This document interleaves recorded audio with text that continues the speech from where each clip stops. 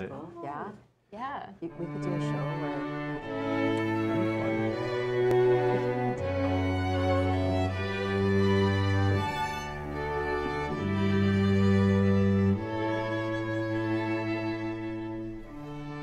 This is ThinkTech Hawaii.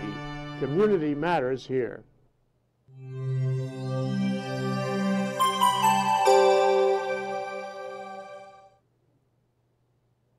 Aloha and welcome to another edition of Business in Hawaii. I'm Dailyn Yanagida and we're broadcasting live from the ThinkTech studios in downtown Honolulu. If you would like to tune in live, we are at www.thinktechhawaii.com. You can also sign up to get on our mailing list there as well.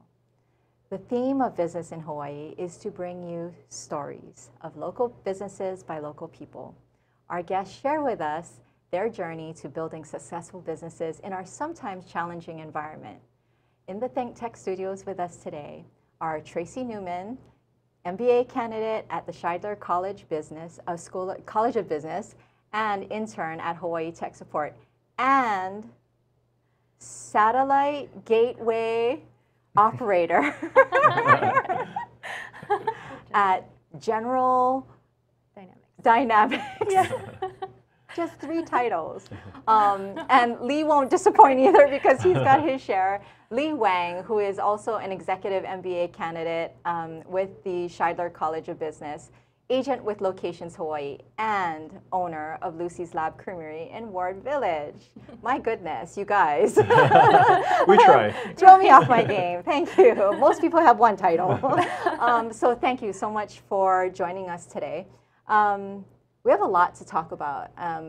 First of which is that you both had full careers as a business owner and as the space person in the Air Force. And that's something that we didn't share in the intro, is that you've also had a full career in the Air Force, which you've closed out, and we'll talk about what's next for you. But I think it's amazing that having full careers and yet still on the journey to reinvent yourselves into different, whether it's different industries or different directions. So I would love to hear first, Tracie, if you want to go ahead and give me the fancy title again. All right, yes. Thank you for having us on the show, Dailyn. Oh, my pleasure. So we'll start out, I guess, at the first thing. I can kind of summarize my career in the Air Force. I was in the Air Force for about 9 years, stationed out in Colorado, and my job was a space operator. So I started out commanding GPS satellites, and I went through a few other things before transitioning out of the Air Force. And I was looking around in California, where I was raised, and a couple jobs in Hawaii. I was lucky to find the job at General Dynamics, where I'm at now, and so I'm there full-time while attending Shidler College of Business. I wanted to finish my MBA, so I'm on track for that, which is great, and kind of making a pivot into the world of marketing.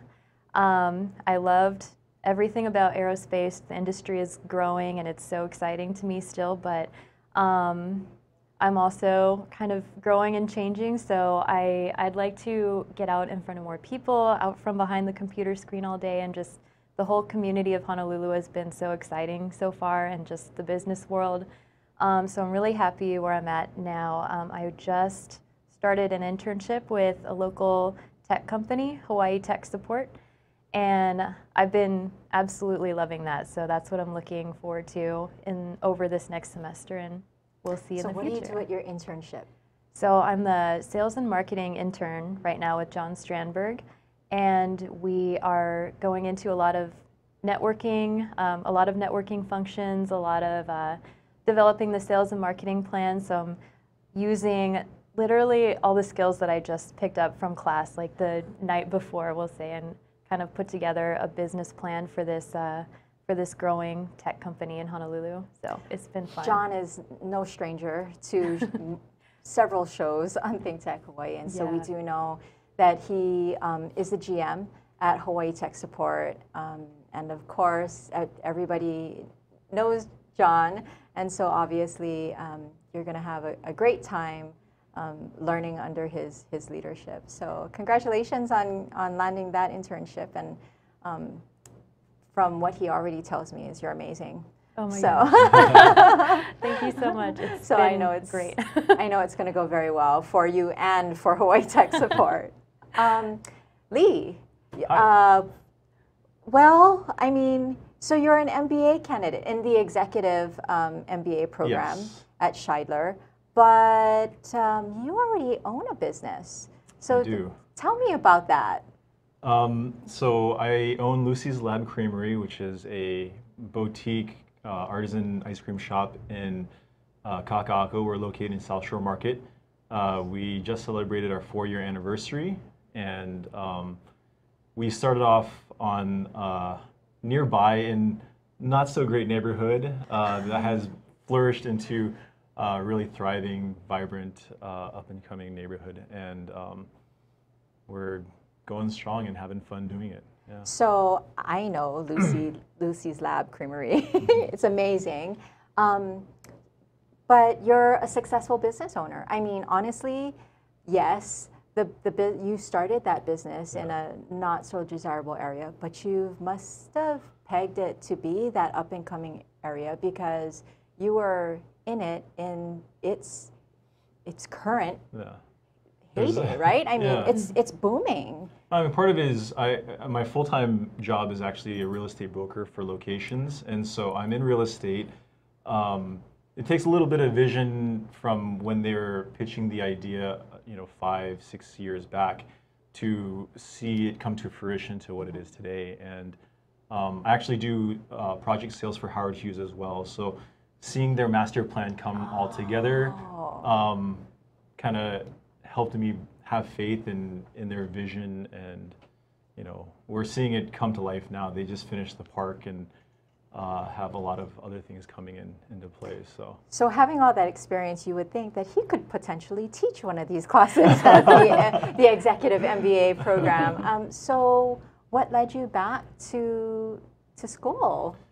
When I first started Lucy's, I told myself, okay, I've got to put a little bit of money to get this started up, but this will be an MBA by experience, and getting my feet wet and making the mistakes and having fun doing it. And it definitely was learning by experience, but at the same time, I just wanted to get I think there's a whole gamut of things that I didn't understand, and I wanted to get formal training and understand the theories behind why I'm doing the things I'm doing instead of just kind of running around with a chicken with its head cut off. So I kind of put it together, saw if it was right in my time in my life, and the stars aligned, and so I said, let's go for it. Yeah. So what's the difference between the traditional MBA program and the executive MBA program? I think the traditional MBA program it seems almost self-explanatory, I think, but I think it's a different focus at the end game for a lot of the executive MBA students I've noticed have kind of more their eye on the C-suite positions at the top, if I'm right. They feed us. That's one of the differences. No, I think so. I think they feed you guys. They do. See, they go to class and they have full meals. Oh my What are you gosh. getting? I don't know. There's that vending machine. The vending machine, exactly. Peanut butter and jelly in the traditional program. In your bag. Uncrustables is my favorite, yes. Smash between Uncrustables, yeah. Yeah, I think that's part of it. Part of it is just because I think the average experience for an executive MBA in our cohort was like 12 years. Nice. I think for the global was like 3 or 4 years, and so just because of the experience is why I think most of them are gearing towards the higher end executive positions. But I think it's all of us in due time. I think that's the main difference. Partly would be time too. I think global commits a lot more time to classes than we do. Ours are a little bit more abbreviated and faster pace. So, yeah. So what makes you decide to go from, well, I mean, you both still work full-time plus with your full-time space job and the internship, and then with Lucy's and working for locations. What motivates you to go back to school? I mean, first of all, where do you find the time? And then second, what's the motivation? Tracie? Well, the time, I just create it. There really isn't any. So I wanted to go back to school, and I'm so glad that I did, because just the energy, I think there's a spirit of innovation and kind of like a forward-looking vibe that I get whenever I'm in class with my classmates, and I just love being around that, just having all these ideas flying around and people wanting to go somewhere new, a new direction, or start something new, and that just is like an addicting feeling to me. So exciting.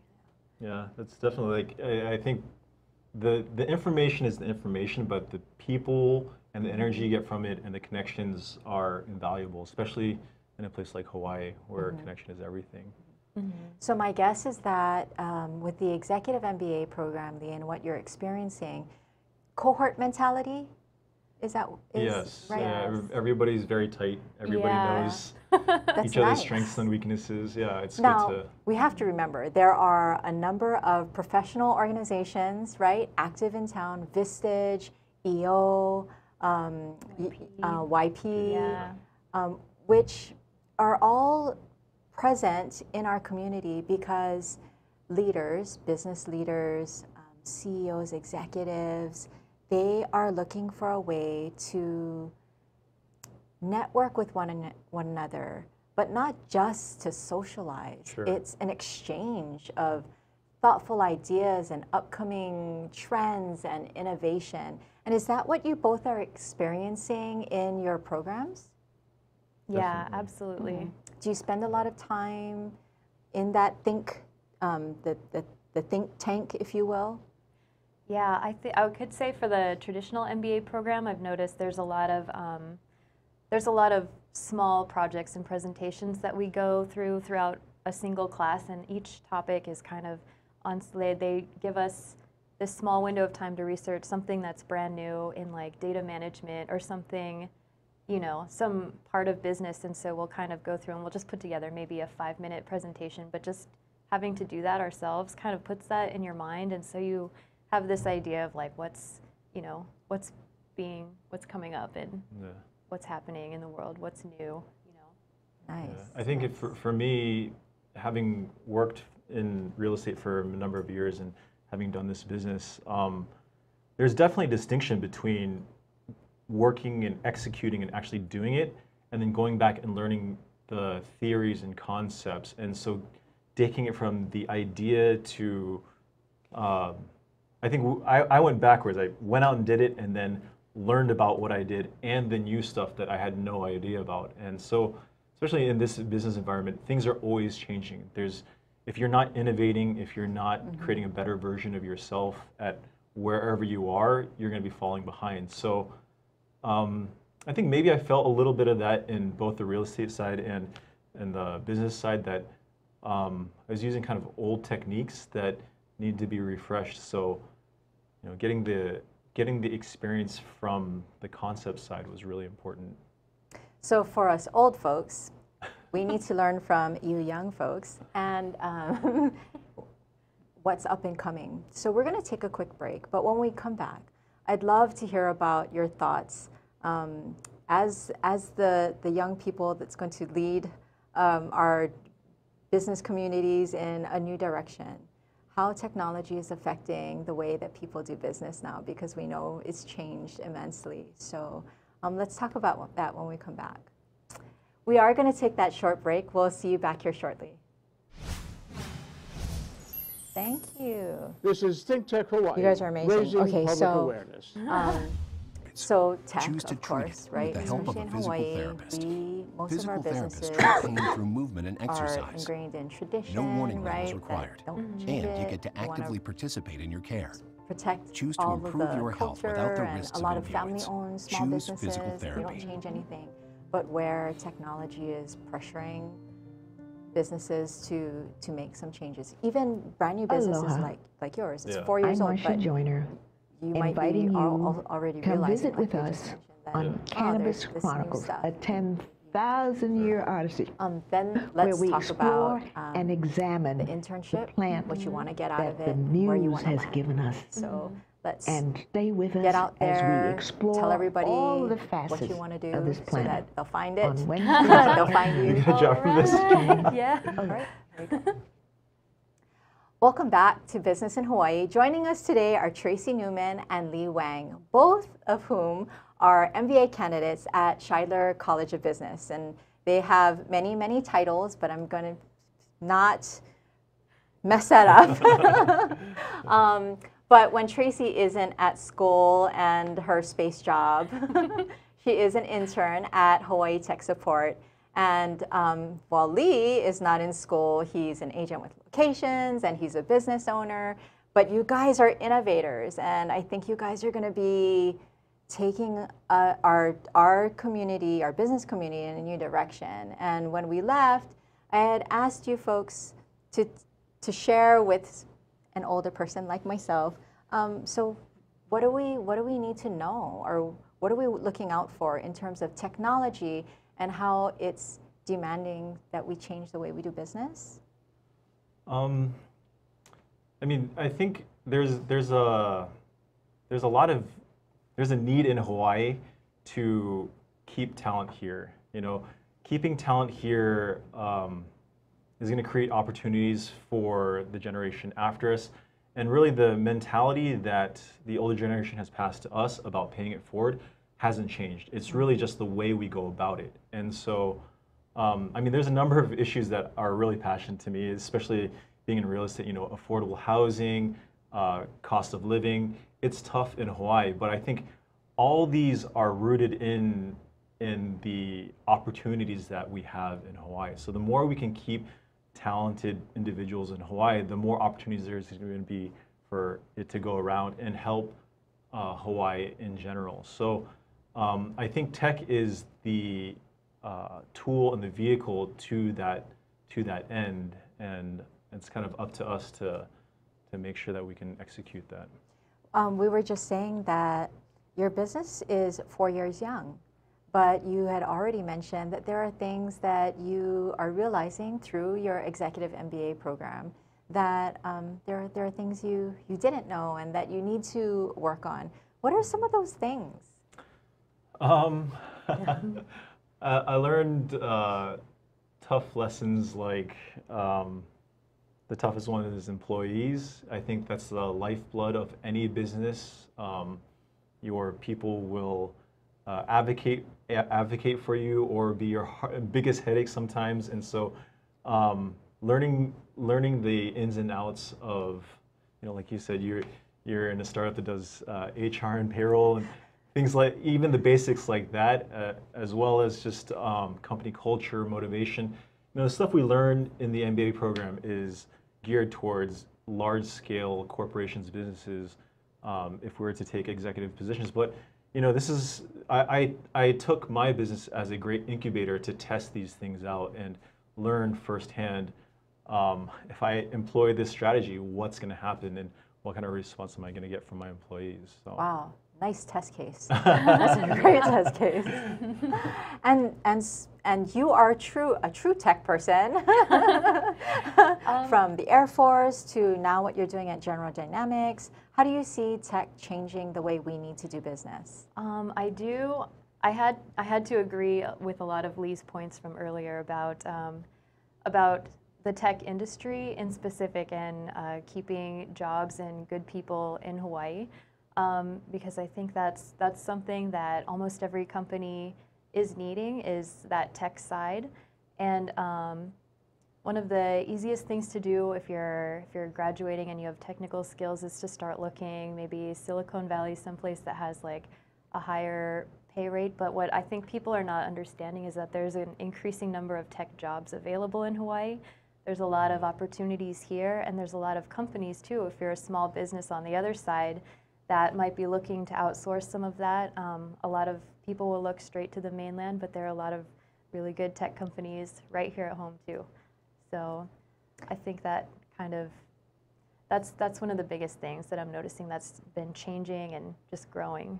I would agree because we've had a number of guests on the Business in Hawaii show that talk about tech startup, and the fact that just because there's not a brick and mortar, people tend to think, well, Hawaii's not really tech. We're tech all over the place, right?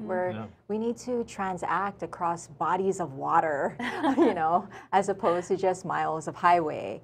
And so we actually do have those resources, those businesses here, but I think people just don't see them, and so they don't realize that the opportunities are here, which is why I think what Scheidler College of Business is doing is amazing, because it's reminding their candidates, their master's degree candidates, that the jobs are here, and we're building and developing businesses in Hawaii.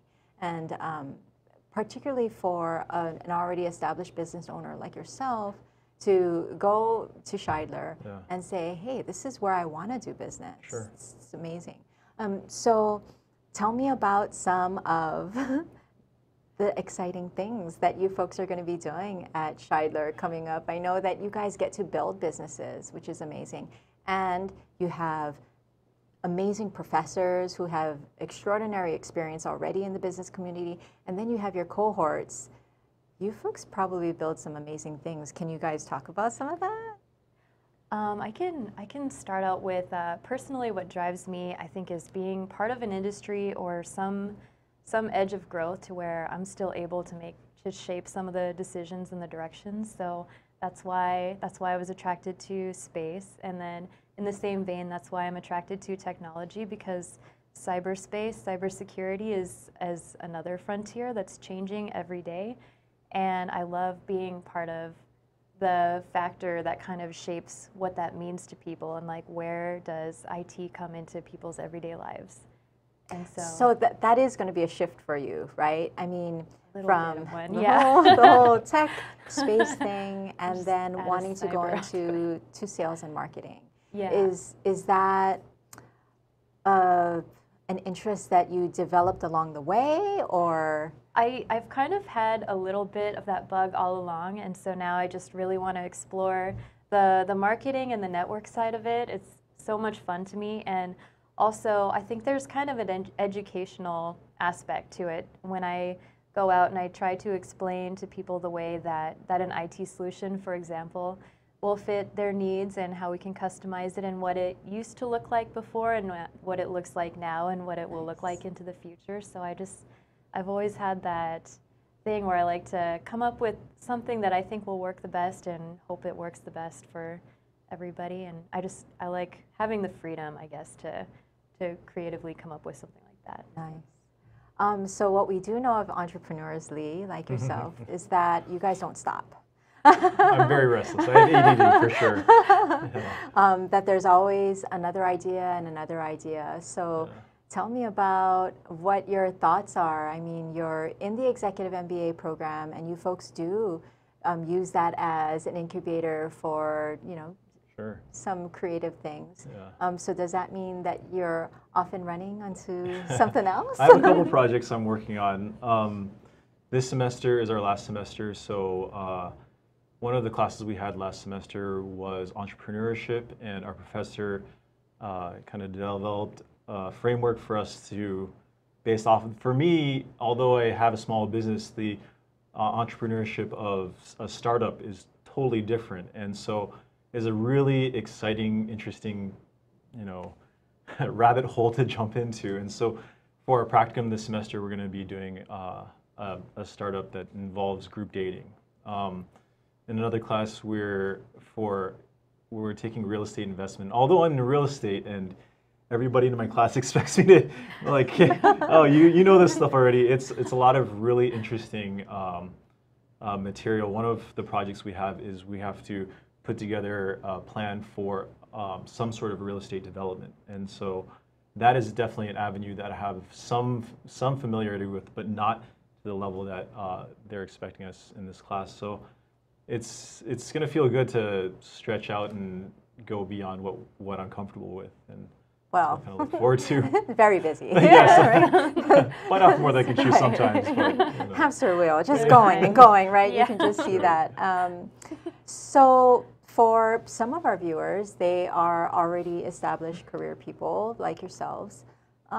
What's your advice? Do you go back to school? Do you not? Is it worth the time? What are your thoughts? I say it takes a high level of optimism, and because yeah, like we were saying, you can have an established route, and that's fantastic. But if you wanna change it, you're risking, you know, losing something that you have and moving into something possibly better. So you got to think of it that way, I think. When you chose your internship, was it very was it clear, the path that you wanted to take, so you knew exactly what type of internship you wanted? I think so. At first I was kind of shopping around, and I wasn't totally sure. But I think it was when I met the people at Hawaii Tech that I kind of knew this is going to be a good fit for my oddly shaped career. But you know, I mean, after speaking with John Strandberg at Hawaii Tech Support, I mean, what they're gaining out of your internship is amazing. And you know, they never imagined that they would find such great resources in an intern. And I think that goes to the point that you folks have established careers and then you go back to school, because that must be a different perspective, right? As opposed to when you did your bachelor's degree maybe without any work experience, then flipping it on its head and having something to apply to real life. Yeah.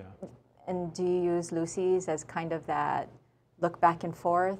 I do. It's a looking glass to see if I'm on the right track, and if there's, I think that mirror always tells me there's always room for self-improvement and things that I can be working on. So to me, as much as it is a business, it's also a tool for me to kind of self-evaluate. So would you recommend your path to other business owners?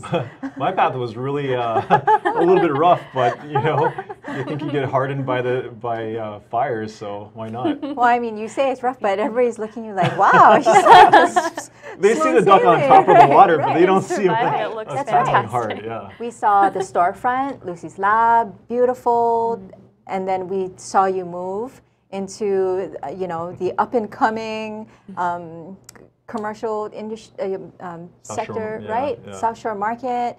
I mean, no one sees your struggle. Yeah. But maybe Only my girlfriend. That's it. maybe one day that is something you should talk about, because there are going to be Sure. folks that follow that want to open up businesses, and for someone The like struggle yourself, is worth it. The struggle is worth it. That makes it look so easy that, you know, maybe you should expect some. If you don't expect rough waters, you're in for a treat, but it's worth it. Definitely. Is there anything else that you'd like to share about your intern experience or your candidacy before we wrap this up today? I think I can say it seems almost like a cliche if you say something new is kind of a mixture between anxiety and excitement. But if you're feeling more excitement, then I think that's kind of tells you that's the right way to go. Fantastic. Lee? One of the MOs for our business at Lucy's was to give back. Like a portion of our proceeds goes back to breast cancer charities. And I think as young professionals, whether we're in a 9-to-5 traditional job or we're starting businesses or we're in a startup, I think the component of giving back to the community needs to be a part of what we're doing here in Hawaii. So I agree wholeheartedly, and Hawaii thanks you and Lucy's for giving back and for being that business. I cannot wait to hear about the businesses, the startup businesses that you folks are cultivating at Shidler College, and of course having you back to talk about your business adventures. I mean, amazing, amazing. Unfortunately, we are out of time. I do want to thank Tracie and Lee for taking time out of their super busy schedules to share their amazing stories with us. And a very big thank you to the amazing staff, production staff here in ThinkTech Studios. If you would like to be a guest on our show, please feel free to email your information to shows@thinktechhawaii.com. Business in Hawaii airs every Thursday at 2 p.m. and we look forward to seeing you here next week. Yeah. You guys are awesome. Yay. So Great exciting. host. Yeah. Yeah. So exciting.